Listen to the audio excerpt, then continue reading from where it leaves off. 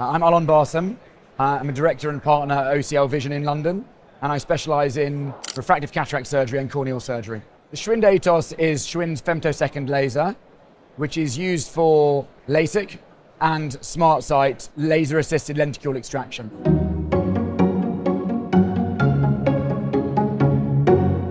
One is that it's a very low energy system, which allows for quicker visual recovery. For LASIK, you're guaranteed for the flap to correspond with where you're doing the excimer laser ablation, which means you don't have decentered flap, which reduces perioperative complications like bleeding around limbus vessels if you're decentered, and it reduces any problems with not being able to fit your treatment in on the bed underneath your flap, which is especially relevant in hyperopic treatments or treatments where you want to achieve a large optical zone. The cyclotorsional elements are relevant because of accuracy and precision of treating astigmatism.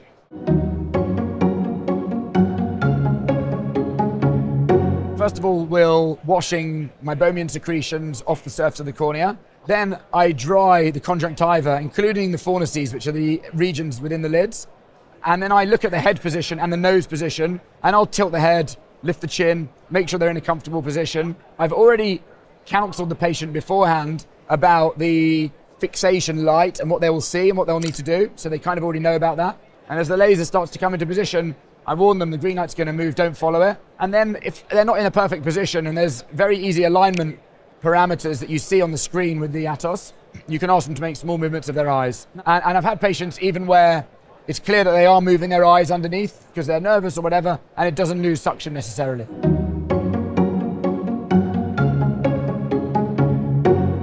So now we've got to the point where we've refined our surgical techniques. Energy parameters we're continuing to refine and improve. And we're seeing the vast majority of patients, binocularly, pretty much everyone is 6/6 or better on the first day. So we can reassure them that on the first day they can resume their activities.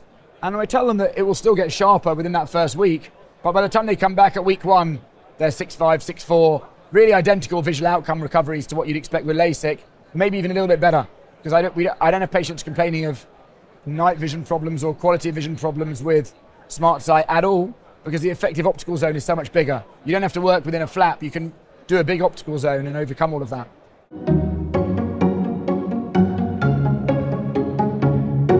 It's been really blown us away. Now I've done more than 100 SmartSight procedures and I'm doing maybe 15 each month, but I'm increasingly having patients come back saying, oh, you did SmartSight on this patient and that's what I want to have, because they're happy with it. The dry eye recovery is so much quicker and better than it is with LASIK, and so 6 weeks' time, not only do they see well, but they're not having to use drops very often, and then they tell their friends, go and get this done. But one of the big, surprising positive changes with the ATOS that we've noticed is the comfort of the procedure.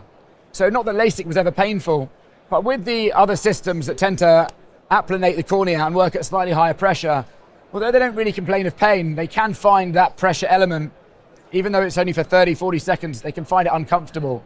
No patient with the ATOS has complained of discomfort, because it's occurring very gentle vacuum levels and very gentle pressure increase that they don't notice. So it's nice to do a procedure where they at the end say, I really didn't feel anything. It reduces the anxiety during the procedure and it improves their experience of the procedure that they remember even afterwards.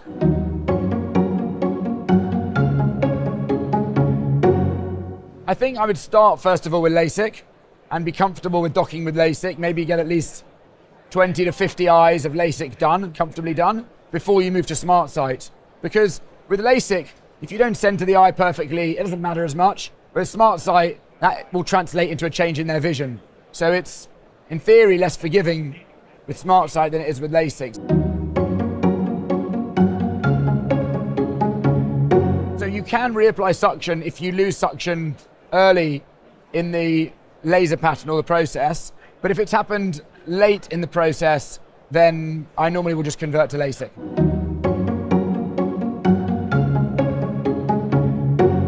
So the way we market SmartSight is we describe it as a keyhole laser vision correction or even keyhole LASIK technique, which is minimally invasive and flapless.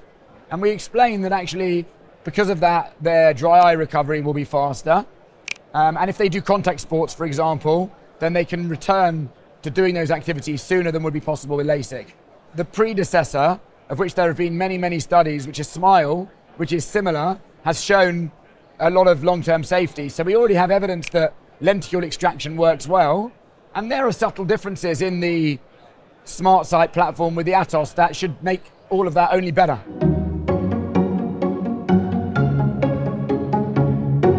SCHWIND are a fantastic company. They are passionate about producing devices that are better than the competitors and most able to guarantee good outcomes for patients.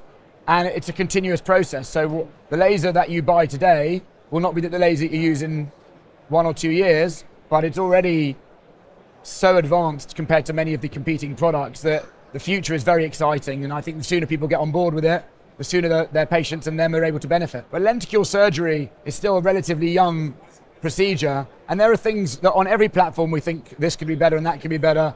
And I have faith that SCHWIND will do all of that. So for me, it's not a question of if, it's just a question of when.